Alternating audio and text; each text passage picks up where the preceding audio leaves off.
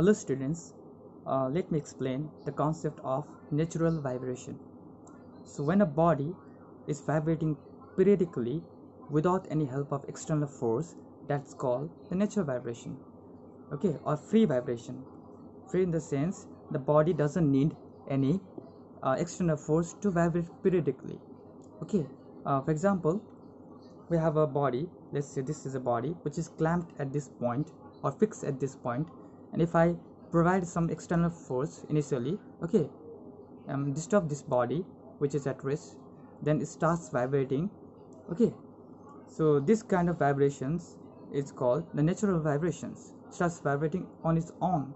That vibration is called the natural vibration, and the time period of this vibration depends upon the shape and size of this body. Okay, and the period of this vibration is called the period time period of this vibration is called the natural period, and the frequency of this vibration is called the natural frequency. Understood?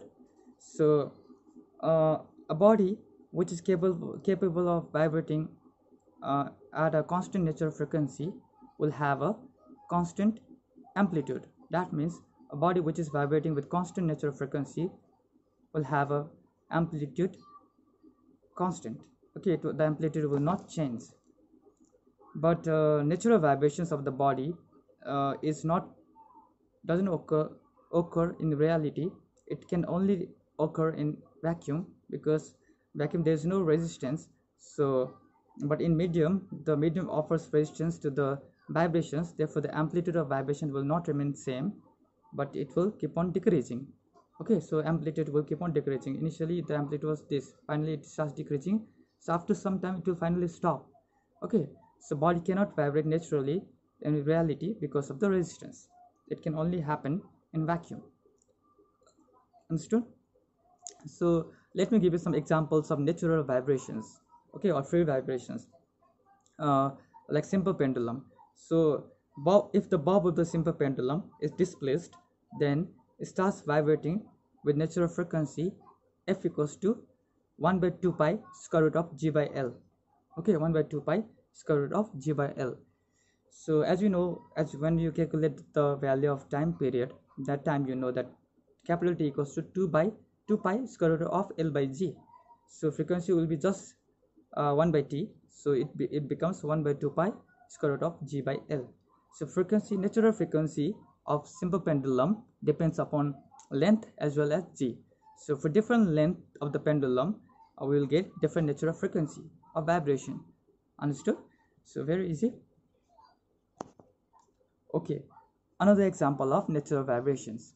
Let's say we have a load, okay, any load which is connected to the spring, so if we stretch the load, then the spring starts vibrating with natural frequency is given by f equals to 1 by 2 pi square root of k by m. So k is here the spring constant, or it measures the hardness. M is the mass of the spring. So depending upon the value of mass and m and k, the natural frequency of the spring will be different. So if you have the same load which is connected to the different spring, they will have different natural frequency. Or if you have a different loads connected to the same spring, will have different values of natural frequency. So natural frequency depends upon the spring constant or force constant, we can say, as well as mass of the load. It depends upon the mass of the load. I'm sorry I said mass of the spring, but it depends upon the mass of the load. Okay, therefore for if you're using the different spring, then the k values will be different. For the same mass, if you're using the different mass for the same load, same spring, then the k value will be same, but the mass will be different. As a result, the frequencies will be different. So natural frequency of the mass which is connected to the spring depends upon the k value as well as mass value of the load. Number third condition, which is number third examples, which is the tuning fork. So when we strike the tuning fork against a rubber pad, then it starts vibrating with natural frequency. Remember in the tuning fork, it vibrates with one frequency. Okay, therefore it is a pure note. Okay, the sound of the tuning fork is of single frequency, therefore it's a pure note. Okay, and different tuning forks produce different frequency. So each tuning fork has one particular frequency, and different tuning fork can produce different frequency. Whenever the tuning fork is struck against the rubber pad, then it produces vibrations, and that vibrations passes through the air to our ear, okay, in the form of longitudinal wave, and this is how we can hear the sound produced by them.